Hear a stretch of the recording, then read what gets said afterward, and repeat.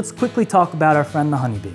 Now, honeybees have been cared for by humans since ancient times. The ancient Egyptians are thought to have the first real beekeeping, structure and methods for use. And actually, I've heard stories that the ancient Egyptians used to put beehives on their ships. And when they were out at sea, they would watch which direction the bees would fly in, and that would take them to land. So they actually used bees as the first GBS, I guess you could say. The modern beehive style was invented in the 1800s by Lorenzo Langstroth. He was a Philadelphia native. That's the honeybee hive type that we all know and love, with the boxes and the frames on the inside. However, bees are not native to the United States, honeybees. They were brought over around the 1600s by European explorers. They are a managed livestock, basically. They're an incredibly important livestock, but they aren't a livestock. They are not a native species. And actually, studies are starting to show that they do serve to outcompete a lot of our native bee species, both in floral resources and sometimes in habitat as well. Also, honeybees are vectors for some pests and diseases that are known to cross the boundary between honeybees and our native bee species. And so if you do keep honeybees, it's paramount that you keep as healthy honeybees as possible. Because as we all know, they travel to and forth about 2 miles to and from their hive to get flowers. They have a huge radius in which they can spread these pests and diseases. And so just keeping healthy honeybees is the most important thing you can do to be environmentally conscious if you're keeping honeybees. Now, while they're important managed livestock, they're actually pretty terrible at pollinating, especially compared to native bee species. The statistics I seem to remember is honeybees pollinate around 15% of the flowers they land on, whereas some of our native species pollinate around 90 to 99% of the flowers they land on. And now, honeybees perform most of their pollination services through sheer numbers alone. One of the main reasons that they're so bad at pollination is this right here. Now, as we learn, this is a corbiculi. It's a specialized basket of hairs that really works well to cram and collect pollen into it. Honeybees have these because they have a whole lot of larvae back home that they need to get as much pollen back to as possible.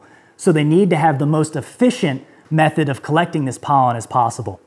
So that's what they do. They collect and move all of this pollen into their basket, but since it's so good and effective at holding that pollen in, it's very bad at actually pollinating. So when a honeybee will go from flower to flower, very little amounts of that pollen will actually become dislodged and come in contact with the flower. Now, that's a major difference between most of our native bees and honeybees. Most of our native bees don't have those corbiculi. Instead, they gather pollen all over their body.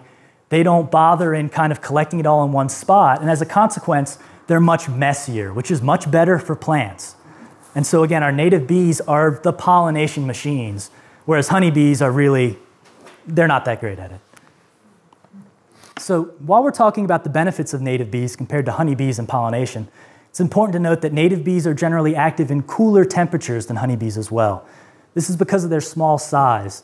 Like this little small carpenter bee or Seratina bee, some native bees are around the size of a grain of rice and they're dark, which gives them a very easy and quick time to warm up in the sun and get out and flying when honeybees and other insects might be too cold to really get out and fly. For example, honeybee muscles stop working at about 40 degrees Fahrenheit. They actually can't move when they're colder than that, just to give you an idea. Bumblebees and other large bees, like carpenter bees, can also vibrate their flight muscles in order to generate heat, giving them that extra boost of energy that they need when it's really cold. Native bees also generally visit flowers in a random fashion, going to whichever flowers they come across as they travel through an area, which is very different to honeybees, who display what's known as floral constancy, whereas they pick 1 or 2 blooms and they tend to only visit those blooms until they're not accessible anymore. And so in an area with a lot of mixed plants, also called a garden, it's very beneficial to have more native bees than actually honeybees because you'll get more diverse pollination as long as more effective pollination with those native bees. So now, recent studies have also shown that the hairs on a bee's body become attracted to the electrical fields around flowers.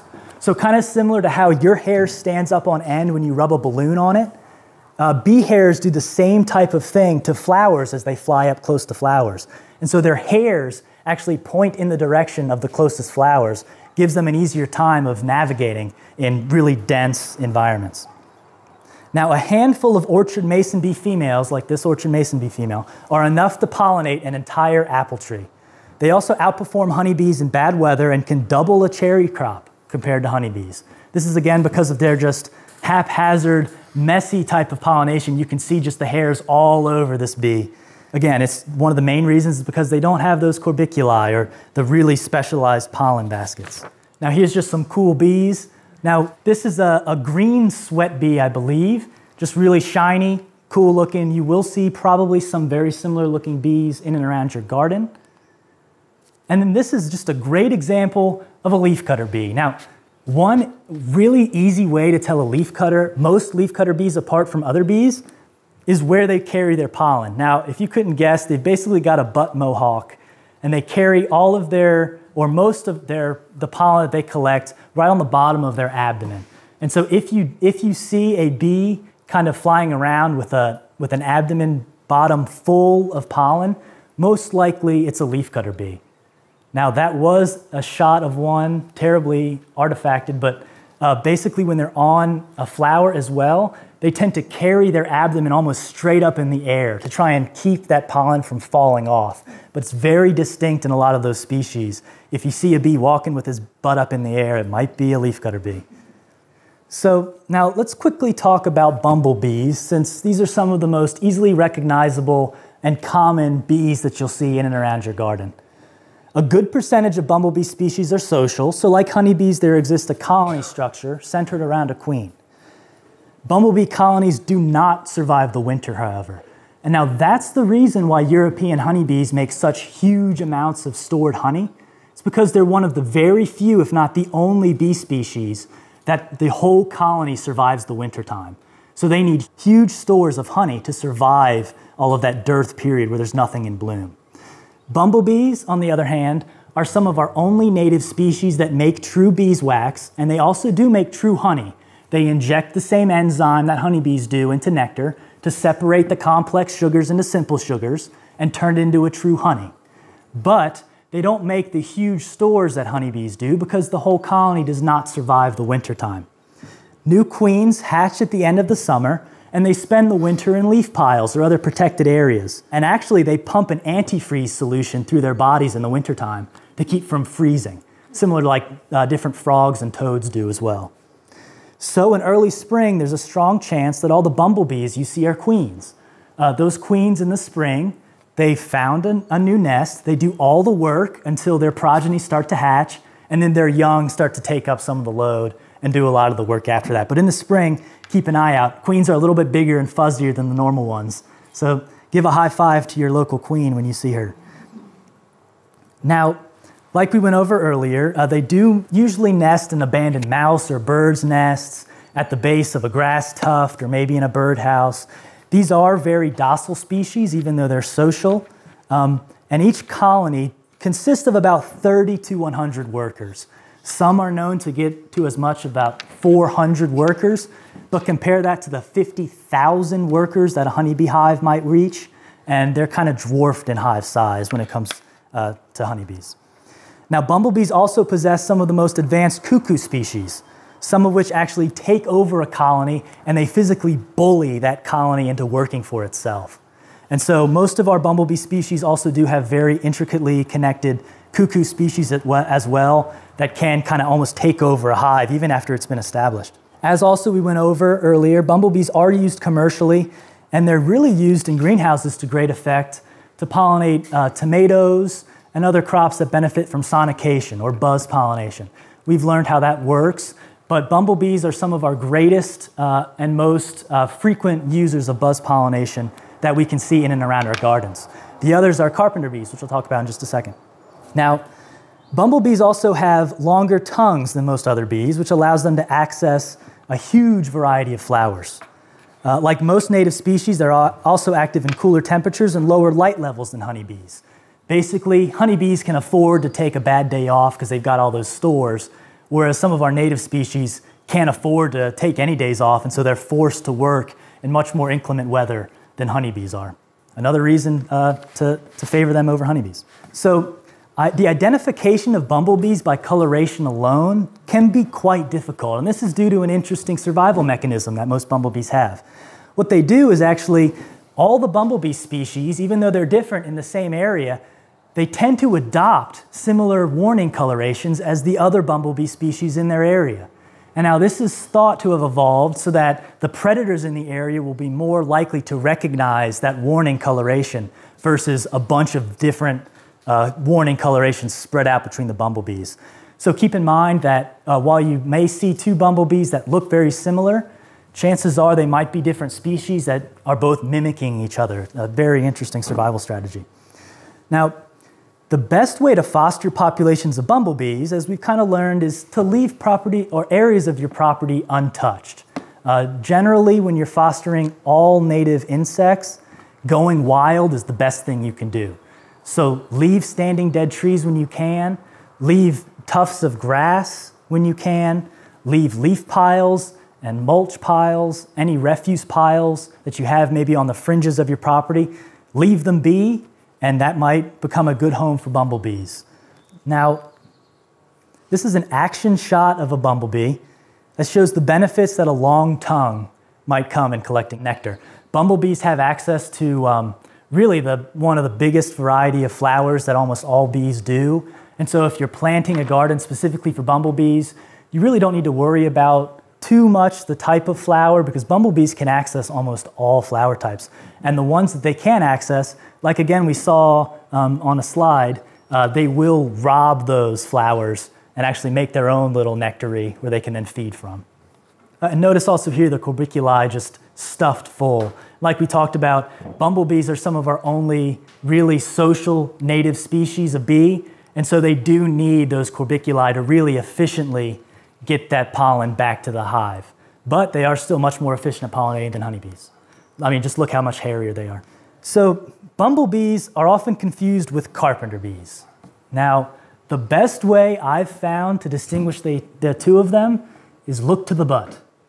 Now, carpenter bees usually have a very shiny abdomen, usually free of all the hairs and fuzziness that a bumblebee might have.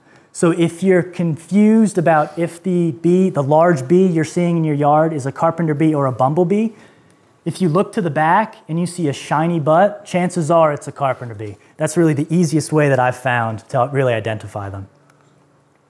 So let's just talk about carpenter bees for a bit.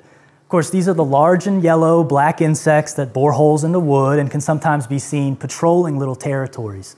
The males have about 10 feet by 10 feet zones, I believe, that they constantly patrol. And actually, they're shown to be smart enough that they recognize their neighbors. And so actually, they know who the other carpenter bees are that live next to them and have territories next to them, and they actually won't bother them as much as other insects that they see flying through. Pretty smart for a bee. Now, these traits, as far as boring holes in the wood, give carpenter bees a bad rap that it really does not deserve. They're an important part of the ecosystem for several main reasons. They pollinate flowers, they feed birds and other species, and they increase the yield of certain plant species as well. The damage they do to buildings is annoying, but really only just that. Interestingly, what they do is they burrow into wood against the grain for about an inch or so, and then they take a right turn and they burrow along with the wood grain. And so actually they do very little structural damage to the wood that they burrow in. Now the major damage that comes from carpenter bee nests is when other predators like a woodpecker comes along, notices that nest is there, and then just goes crazy on your wood. But I've heard stories of barns that have been infested by carpenter bees for like 75 years, and they're still standing. Now, I don't know how load-bearing they are, but that just gives you an example of how little structural damage carpenter bees actually do to the wood. And so really it is an annoyance. The best way to keep them away from your wood is to keep them well stained or well painted. Now, carpenter bees have very fascinating life cycles, especially among bees. They're some of the most ancient bees that we have. Carpenter bees can live for almost 4 years, it's thought. And now, most bees, again, in their adult form only live for several weeks. So they're ancient. They're the true owls. Well, I guess it doesn't make sense. But so what they do, actually, they're a semi-social species where in the first several years of their life, they don't leave the burrows that they make into wood. they have house tending duties for the first few years of their life. So actually all the carpenter bees you see out flying around are already several years old. They're already ancient by bee standards. Something not to do if you do have carpenter bees in your house, don't plug up the hole. Because like we just talked about, there are still bees in the nest and they'll just burrow right around the plug that you made. You won't really make any headway that way.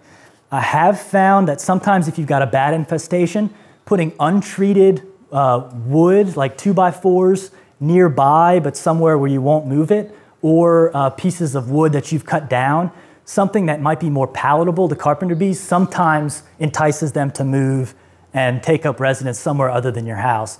Unfortunately, our houses do mimic their natural setting in real life, which is a dead standing tree, which a house is a very pretty dead standing tree. So you can't blame them for taking residence. Again, make sure your wood is painted and or stained and sealed as quickly as possible, and that seems to be the best deterrent. Really try to tackle the problem before they move in.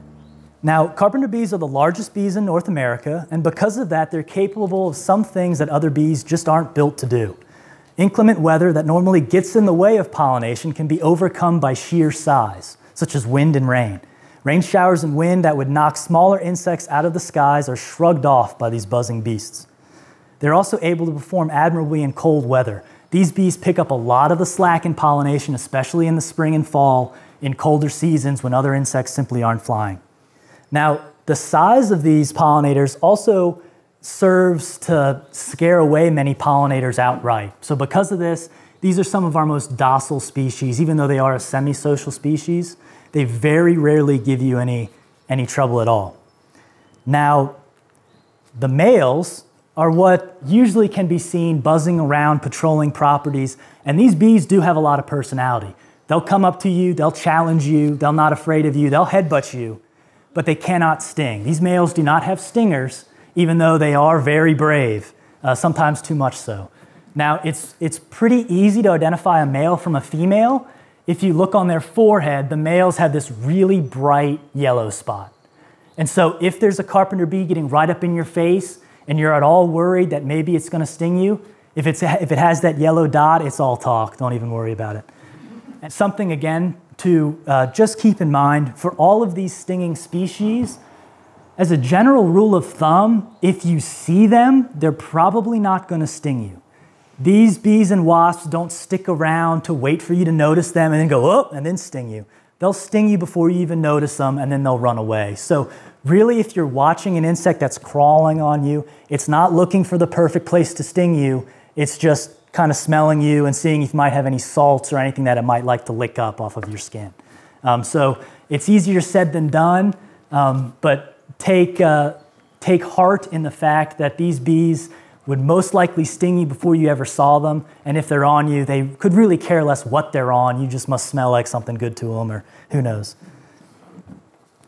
Now, these large bees, such as carpenter bees and bumblebees, are important food sources for birds, especially in the spring when there aren't many more flying insects. So just another reason to have big populations of these in your area is just to provide food sources for some of these larger predators that feed on flying insects. Now, carpenter bees, like I just talked about, they're able to recognize one another, and they've actually been found to make it back home after being moved 7 miles away from their hive. And now these are in locations that they've never been before. So just by geolocating or using landscapes that they had seen way far off in the distance, they're able to orient themselves and get back to the hive. Now, a lot of these bees have a lot more intelligence than we give them credit for. They have brains normally about the size of the tip of a pin. However, it's been shown that bumblebees can count to 5. It's thought they can recognize faces, and also recent studies have shown that bumblebees can solve laboratory problems using ways and methods that they haven't been taught how to use. There was a recent laboratory experiment where bumblebees had a ball that they had to roll to a certain spot in order to get a nectar reward. And those bumblebees learned from watching other bumblebees do it, but also bumblebees who weren't shown how to do it eventually figured out how to do it as well. It's just mind-blowing that the feats that these insects can do with such tiny brains. And actually neuroscientists are using bee brains to try and understand really the core difference between our huge brains and these tiny brains, and how we both can accomplish some similar things. and really the main difference between the two.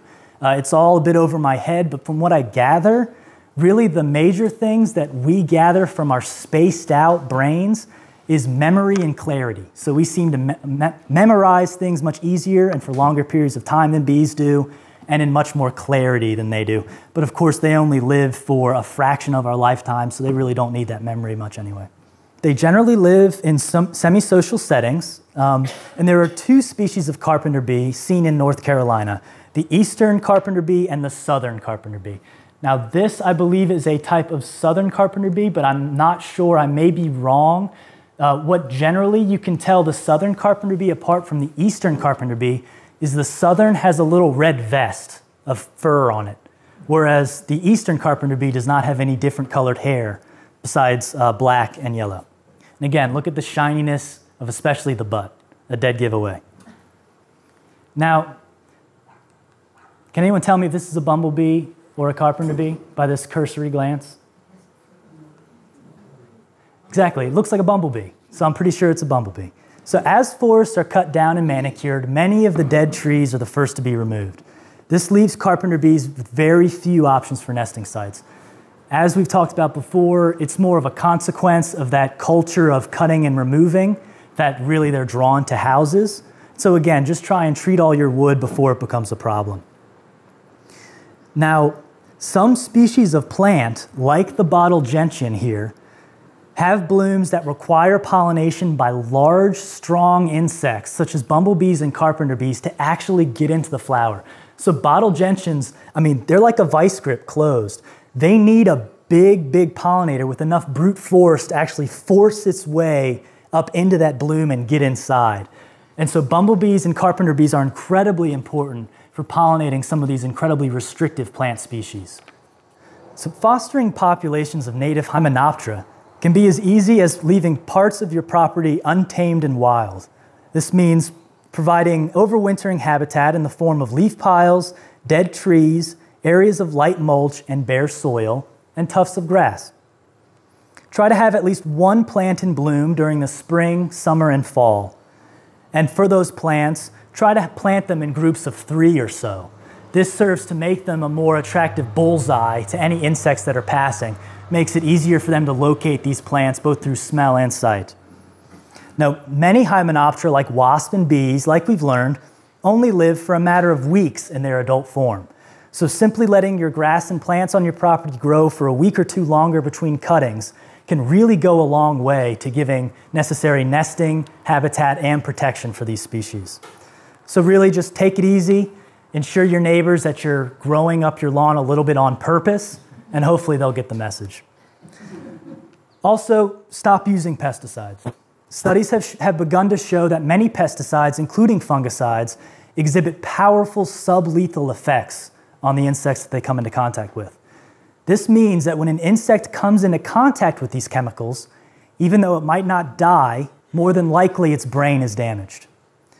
Throughout their lives, bees especially are known to learn how to efficiently find and pollinate different types of flowers. And they learn these while they visit different types of flowers. They learn these skills through experience. Recent studies are starting to show that even when bees are exposed to pesticides and sublethal effects, these skills are lost. And so these bees are incredibly hampered in their ability to forage. And as a consequence, their life cycle is incredibly hampered. These pesticides are doing extreme damage to bees and wasps, among many other insects. And even if they aren't dying, we're just now learning the true effects of a lot of these pesticides. As we learned through a lot of past sage knowledge, fostering populations of beneficial insects in and around your property can really go a long way towards combating pests on its own, almost to a point where you almost never need to use pesticides. And so really, the focus should be establishing these networks of beneficial insects to take care of your problems for you so that you don't have to rely to these extremely damaging pesticides. Now, when you're planting things for native insect populations, again, try to focus on native species, as many of our native pollinators are very fine-tuned to their native plants. Again, try to avoid cultivated varieties that focused on large-scale bloom manipulation, like double blooms, which again detract from the resources that a flower is able to give.